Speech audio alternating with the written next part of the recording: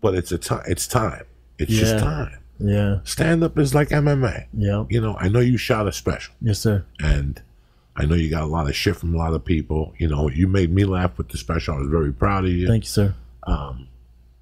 I mean, 3 years. Yeah, it's insane. 3 years. Man, So, and like I told somebody, I go, I'm 56 years old.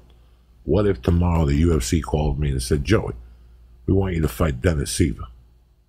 Because nobody knows how old Dennis Seaver is. We have no idea. We have no idea. That guy. Well, I mean, he's not around anymore, but it's a great reference. He was a janitor in Auschwitz. That dude, throwing spinning kicks down the hallway. They made him.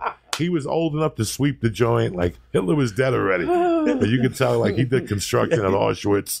You know, you ever talk to him? He's like that. He's Nazi all the way. Dude, he's a Nazi from. You ever see when he got in trouble for having the German Nazi themed shirts? Yeah, no shit. What do you think he's doing?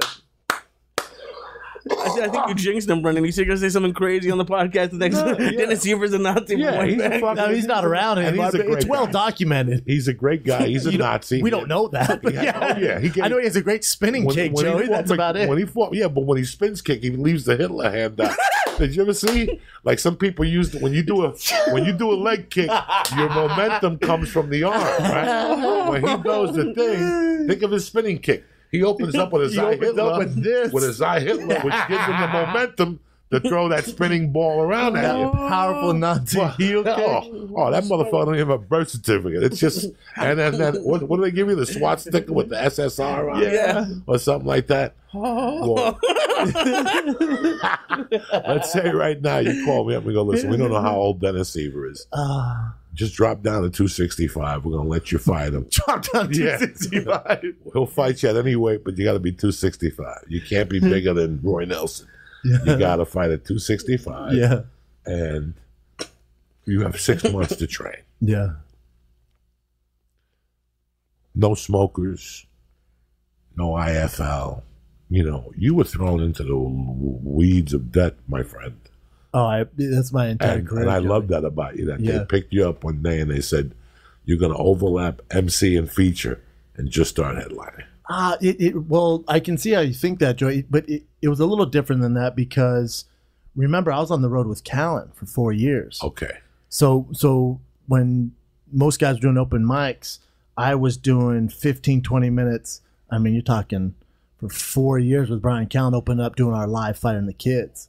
How are you feeling then on stage? I mean, you're new, but that was in front. You know, my first stand up ever, my open mic was in Brea, Ontario. 600 people sold out. So that was my first open mic. People go, "Oh, that's your crowd." It's my crowd, but 600 people expecting a show. So your crowd for like 2 minutes. It's my crowd. Yeah, first like, "Oh, there's Schaub from the podcast." Well, you know how it is. Ask fucking Piven. After 3 minutes. Yeah, that's guy from Entourage. Yeah, no, but they're there to laugh. So after 2-3 minutes, you got to do your shit. So I was thrown in this training camp. You know what I'm saying? So my open mics were touring with Callan. Took me under his wing, touring. And then I do a live Fighting Kid at the Comedy Store. And then they go, "Man, we'd love you to do a set in the Belly Room." And then it just starts going from there. Then I'm doing, shit spots in the Belly Room and Laugh Factory. I'm doing Armenian Night, stuff like that. And then I think 2 years into that, and then you're Armenian? No, but they thought I was. Oh, I think that's why they invited me. Oh, you were training over there with Abu Dhabi and fucking the head movement with what's his Ronda's Ronda's Dvorkian, whatever the fuck it is. But then he's driving Uber, by the way. Makes sense. He picked me up the other day. Uber Comfort. He's an Uber Comfort. Uber Comfort. Did you know I train Ronda Rousey? Yeah, so I doing that, and then Ari's show on This Is Not Happening. I remember they had auditions or something at the Comedy Store, and Justin, we had I was there. I watched you. I loved it. Yeah, thank you. I remember you like, this is good. And then I did that.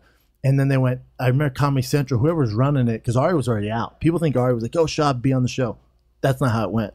They had those auditions. It happened that one, and then you liked it. I remember Ari asked you to host, right? Right. And then they went, "We like it, but it's missing something."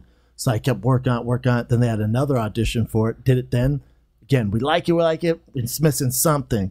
And I'm trying to figure it out. And Bert Kreischer. I'm forever in debt to Bert Kreischer. I fucking love that guy with all my heart. Bert has me on his podcast, and then he said, "Oh, someone was telling me about the story you did on This Not Happening. Tell it to me. Just tell it to me. Just tell it to me how you're doing it." I tell him, and then he's like, "Man, you ever thought about this? Or what if you put this here? What if you put this here?" I'm like, "Man, that's really." I didn't think of it like that. He goes, I want you to don't think of it as a bit. Think of it as a story. It's an actual story. Yeah. A story. And then so took the notes from Bert, went back in the drawing board, Comedy Store, Laugh Factory, Improv, bombing. Right, people don't know who I am. They're bombing. Then I get that final. This Is Not Happening. There you go. And then I got that. Then I got that. And then just kept on keeping on, man.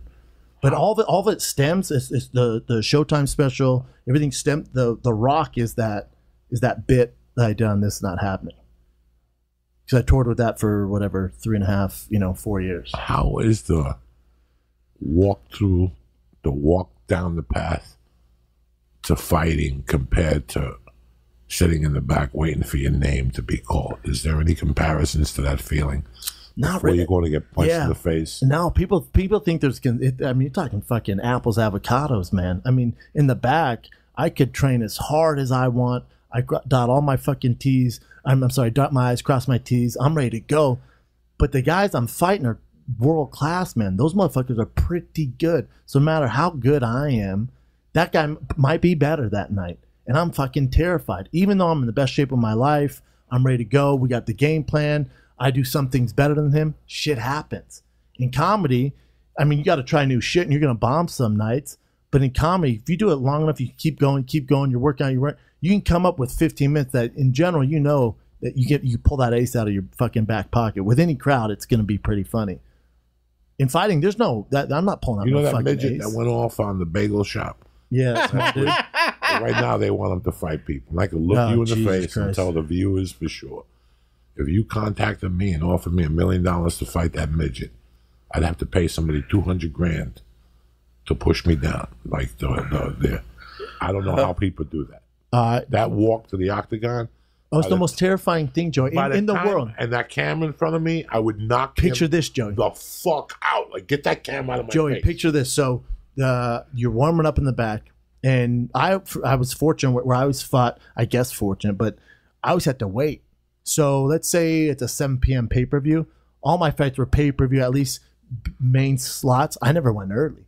So I had to sit in the back in my fucking joggers while you're seeing guy come in after. And then you can see him before going, this is my moment. They go, get knocked the fuck out, come back to the locker room. And you're just like, oh, man, all right. And so you're waiting. And then your coaches go, all right, you're 6 fights away. Let's start warming up. And then you start warming up. They wrap your hands. That's when you knew it's real. And then what I would do, I'd always look at the lineup, and the 2 fights before me, if they were smaller weight classes, I'd know typically it's going to go to decision. So I get some time. I got 30 minutes, 5 minutes between each fight. So I got about 45 minutes to warm up. I'm going to be good. If it's heavyweights, middleweights, or light heavyweights, better have your shit ready because someone's going to get knocked out pretty fast. So you have no idea what's going to happen. Wow. So I'd always be like, okay, I better start warming up a little harder. And they're just pacing back and forth. And then, it's like, what am I doing? God, what am I doing? This is awful. And then fire in the hole, Schaub, you're up. And then you're walking. It's just like, and then because it's his team there, there's a huge black curtain. You're walking through the arena. It's so lonely. It's so fucking cold, man. And there's a black curtain. And usually their team would be in front of me there. And they're all talking. He's nervous, pacing back and forth. And then you're just there like, here we go, man. Here we go. And then he walks out, his song plays. You hear him talking shit about knocking you out. And then the black curtain closes. And then the camera's in your face. And then your walkout music hits. And then you start walking. Hit that crowd. I would have a heart attack. Like, I would probably, when I look my at the blood pressure's lineup, up right now talking about it. When I look at the lineup, when I saw my name, I would call a friend and go, Lee, meet me around the back in 10 minutes. But I can't get in. I don't give a fuck. Tell him I had an emergency. And I would tell Coach, I got to go to bed. I got to cut these hand things off. Oh, there's a fighter. I won't say his name. I would run out of there. We had the same manager. I won't say his name. Not that famous of a fighter, but a fighter who, before a fight, went, I don't want to do this. And the coach was like, what the fuck are you talking about? You have to do this. And he goes, nah, I'm good. Cut my fucking wraps off. They went, you have to. You signed up for this. You have to do this. He went, I don't want to do this. They talk him into it. He goes out there, kind of just half-assed it, and then got hit with the body and left. But they were telling him, like, if you don't go out there, you're ruined for the rest of your life. Your reputation, you have kids. You're just gonna be that bitch who didn't go out there, man. But that goes to everyone's. I don't give a fuck who you are, unless you're John Jones, who's just a assassin, or maybe Khan or someone, or Nate Diaz or Jorge Masvidal. But no, there has to be fear. There's always got to be a little fear. But I don't think any one of them go, because what I would do is when we're in the bus driving there and you're in traffic, and I fought in New York, in New Jersey, I fought in Anaheim, and we go by these people, I just stare out and think of everything I'd rather be doing. I'd watch someone walk down the street and I'd go, I would give any amount of money to be that person walk right now and not have to fucking do this.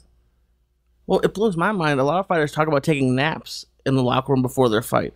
Because you get drowsy, because the adrenaline's so high, and you don't sleep during the week. I get tired doing stand-up. Me too. I got to do a secret. Joey Diaz secret. Here we go. I do a 4-shot espresso before I go to the Comedy Store. 4 shots. Cuban espresso. Yeah, but isn't that a little bit different than about to go fight? Like, I would think. No. Wow. Fear is fear. When I go to comedy, you heard the story when I had to follow Megan Mooney. Megan, the cute girl that goes to the Comedy Store, the writer from Bisbee. And I went in there and I fucking got an anxiety attack. And I went to Paulie's show. You did? Oh my God! When was this, 18 Joey? 18 months ago. Wow! I get to the Comedy Store. I love hearing this. You know that little run up the fucking original room stairs? Yeah. I could do that 20 times, even though I'm a fat fuck. One day I'm in the back. Joey, you're next. Okay. I could walk. Hey, how you doing? Hey, it's a 10. How many steps from the kitchen to the fucking original room? Not 10? many. Yeah. Not many. 7? 15. 7? And then I walked up those steps. When I got to the top steps, my lungs closed. I couldn't breathe. I'm watching Megan Mooney kill, and I'm like, fuck, I'm not good enough. What if I bombed the fucking Comedy Store? And I just started going off, and I started breathing. So I had to look around, and I saw the light come in from the outside by the door, and then I looked, and I could tell that the stairway, that's what saved me, the stairway. Yeah. So Paulie's back there. So I go, Paulie, you might have to go up there right now. Something's happening. I'm getting like a heart attack or anxiety. And he goes, what are you talking about, bud? And I go, Paulie, just go up there. Just go up there. And he goes, I already went up. I go, you're the only one that's here, and I'm about to have a fucking heart attack. Yeah. And I went up there, and I blacked out pretty much for 12 minutes. Has this happened before, Joey? Never. What the fuck? And when I came out of it, I was up on stage. It looked like Las Vegas. There were bodies everywhere. It was one of the best sets I'd ever had in my life. Crazy, man. And what were you conscious of it while it was going on? No, not really. Not until about the light came on. Interesting. And I looked at them, and they looked at me, and they clapped. And I go, thank you for coming out, for coming up to the stage, such and such. And when I walked off, Paulie Shore looked at me and goes, you should have anxiety That's funny. Things more often. And I went on Rogan the next day and told them the truth. I go, that's the first time the anxiety blacked me out. I haven't heard that. Wow, that's so crazy. I went to the doctor, and I got the pills. The anxiety pills? I keep them in my drug pocket. Just in case you get one? When I go to have you ever had one doing, like, that's the first one, you've never had them before your shows? I had them lightly. But nothing crazy. Not to that extent. The only time I've been close to that, Joe, and I haven't been close to that, but on Tuesday night at a Spot in the Belly Room, Spot in the Main Room, but Spot in the Belly Room was 8:30, and it was just new material night. That's whatever. And then had a Spot in the Main Room, but not till 10:30. So I'm watching the other comics. Tony Rock went on, just absolutely crushed, and Sebastian's neck, and then destroyed the so it main room. It goes Tony Rock, Sebastian. That's supposed to be Theo to close it out. I'm watching the show, and Tony's just killing it. I'm having such a good time. And then Sam and someone else from the Comedy Store come through and go, hey, Callan canceled and Theo's running late. We need you to go on after Sebastian. Will you do 3 sets tonight? I go, what? You know, we need you to go on. We have no one to go after Sebastian. The show's running short, so we need to extend it. We need to do 15 minutes. I went, oh yeah, no. In the head, I went, oh yeah, no problem. But inside, I'm like, fucking Sebastian, man. Sebastian. I gotta follow that motherfucker tonight, dude. And then I go in the back. And I'm sleepy talking about it. My hands were sweating. It's tough to make me real nervous. My hands were sweating. I was pacing in the back. That's the closest I could feel my breathing was hindered, and that was the first time I was like, oh, I'm having a partial little bit of anxiety right now. What the fuck are you giggling about? No. Why did you like him? What did He did an error. I knew a second ago, but now keep going from where you told it, because then You know that little forehead you got?